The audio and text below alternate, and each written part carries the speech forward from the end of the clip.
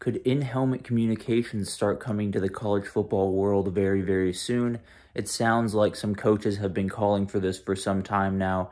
They do it in the NFL where they have one guy on either side of the ball that has a mic in his helmet that can communicate right with the play caller. This would obviously be a great step forward for college football. I think this is something that coaches and players have wanted for some time.